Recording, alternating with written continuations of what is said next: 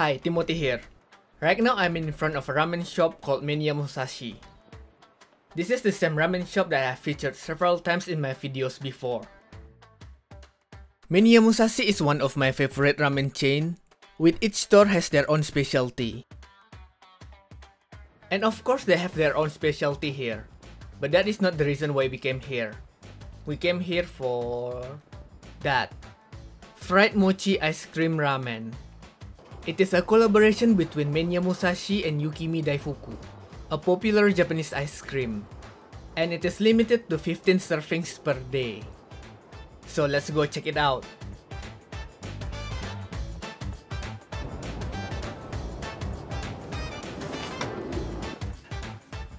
It should be on the limited edition. Not here. Maybe this one? Ah, there you go.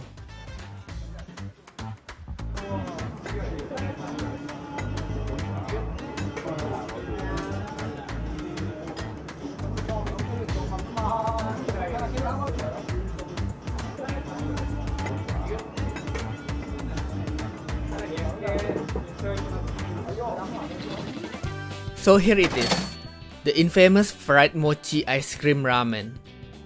I would say it is an interesting looking ramen. This fried thingy in the middle is the fried mochi ice cream. And it is surrounded by 4 egg yolks. Together they kinda look like dragon balls. As usual, before we mix everything in, let's try the soup as it is. Oh, that's good. They use a chicken broth as a base, and it is savory and creamy. Now let's try the main star of this ramen, the fried mochi ice cream.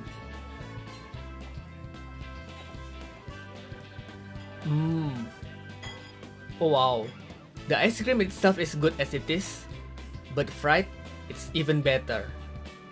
And I'm a bit surprised that the ice cream is not completely melted. You can easily find this mochi ice cream at any convenience store.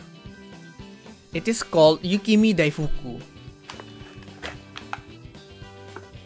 On a glance, it doesn't look like ice cream. But when you open it up, you can see the ice cream and the soft mochi skin, which is what keeping the ice cream together. Now, ice cream is a dessert, so I'm not sure how I should eat this. Should I separate it or should I mix them together? Probably I should mix them together. Let's pop those egg yolks. Mix them up together. Get a little bit of that ice cream. And let's try it out.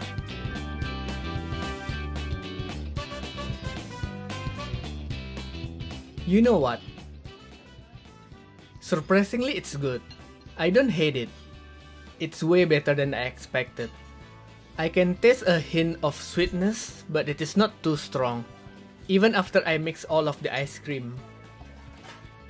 And it makes the soup creamier. But now that the gimmicks are cleared up, we finally got to see the ramen. There is a slice of chashu, a couple pieces of bamboo shoot, and a thick looking noodles.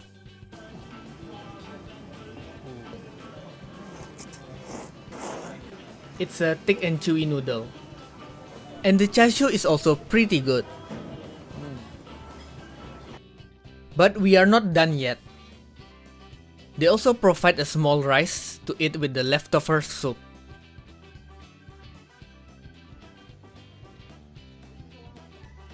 I think it's a bit weird. Somehow the rice makes the overall flavor sweeter. Maybe they should stick with noodles. Whew, all done. I was pleasantly surprised how good it was. Unfortunately, this is a limited time ramen, so by the time I upload this video, this might not be available anymore. But at least you can still go try the regular ramen, which is what we are going to do next.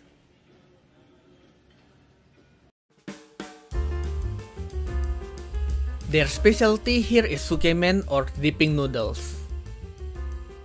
They also have ramen if you want to, but we are going to try their specialty, tsukemen.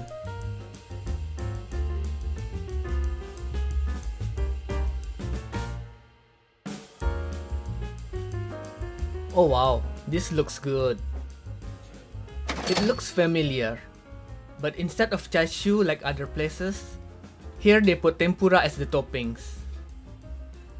There is one big tempura, which is a pork tempura, a couple of mysterious tempura. I'm not so sure what this is. Let's give it a try.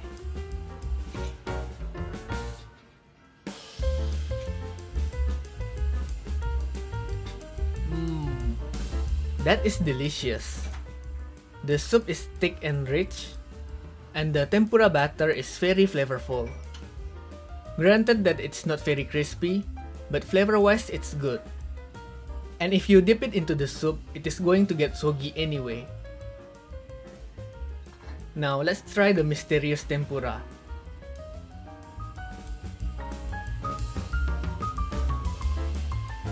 It is basically a karage. The chicken itself is a bit bland, but the tempura batter is pretty good. Now we gotta try the tsukemen itself.